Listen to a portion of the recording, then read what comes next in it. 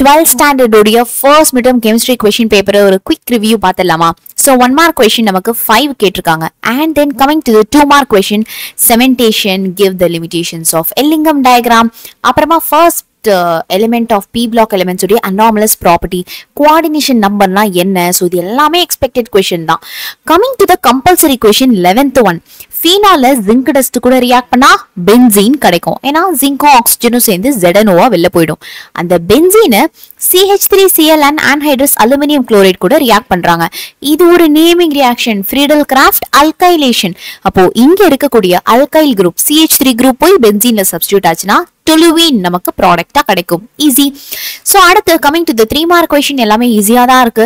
Difference between minerals and ores, Fischer-Tropsch synthesis, Frenkel defect, examples of first order reaction, biological oxidation of alcohol, and 17th question is compulsory. என்ன கேட்டிருக்காங்கன்னு பாருங்க. Sodium metal crystallizes in BCC structure.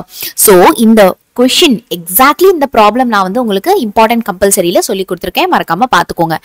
5 markல zone refining கேட்டிருக்காங்க. Convert boric acid to boron nitrate, uses of silicons, percentage efficiency, Victor-Meyer test, integrated rate law, first order கேட்டிருக்காங்க. Rate law and rate constant உடைய definition, Kolb's reaction. So எல்லாமே ஓரளவுக்கு எக்ஸ்பெக்டடா தான் வந்திருக்கு. So இந்த question paper plus important question previous year question பேப்பருடைய PDF வேணும் அப்படின்னா கீழே ரிலேட்டட் வீடியோல ஃபர்ஸ்ட் கமெண்ட்ல நான் உங்களுக்கு கொடுத்துருக்கேன். All the best.